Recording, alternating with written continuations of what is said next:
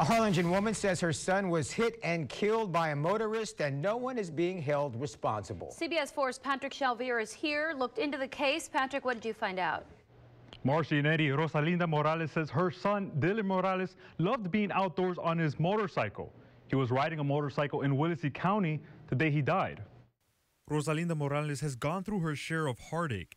She lost one son to sudden infant death syndrome, and now she's grieving over the loss of another. He was a tough kid. He was a tough kid, and but he had the biggest heart. He would do anything for his friends. He would do anything for his family. 20-year-old Dylan Morales was killed on Father's Day on FM 1018, just east of FM 507 in Willacy County. According to investigators, Dylan's motorcycle collided with a friend's motorcycle as they traveled westbound just before midnight.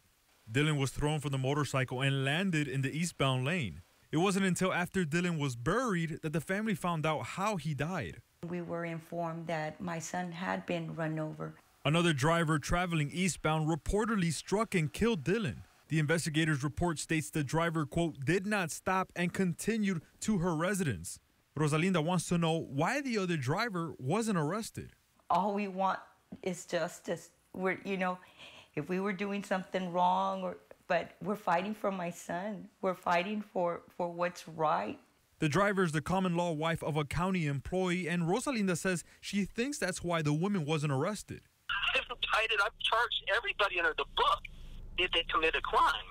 To paint the picture like it's just an inside job and we're just trying to cover for our own, that's not what it is at all. Willacy County District Attorney Bernard Amerman says the other driver hit and killed Dylan about 10 to 15 minutes after he was thrown from the motorcycle. He says the driver was afraid to stop on the poorly lit road, but did make an effort to find out what she hit. The motorcycles were off the side of the road, and what happened was she was so terrified and it being so dark, she even put this in her statement, that she went home, told her husband, and her husband went out there.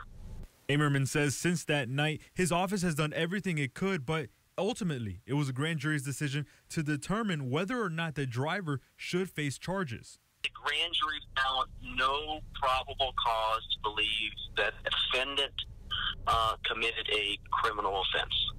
Rosalinda says she's not satisfied and someone must be held responsible for her son's death. How would you feel if it had been your son laying there and you had to bury him and no justice was done? How would you feel? Amerman told CBS 4 News that whenever someone is killed intentionally or not, he sends the case to the grand jury. In this case, the grand jury decided no charges should be filed. In the studio, Patrick Shalvier, CBS 4 News and Valley Central.